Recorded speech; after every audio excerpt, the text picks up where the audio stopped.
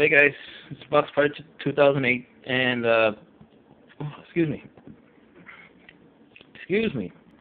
Um, my lady bought me this can of gloss white, and I started using it on the two Accord bodies, the Jackson, the Pia Accord, and I just need to do a little bit of wet sanding, and then hit it with another 3 coats.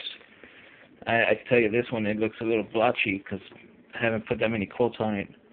Just letting them dry little by little. But I'm already progressing onto the bodies.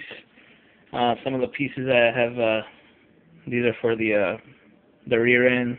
I already got them in primer. And I have all these other pieces here already in primer, so those are ready to be painted. So, just to let you guys know, I am without the internet right now. So more than likely from here on out, all my videos will be these quick updates, maybe 2-3 minutes tops.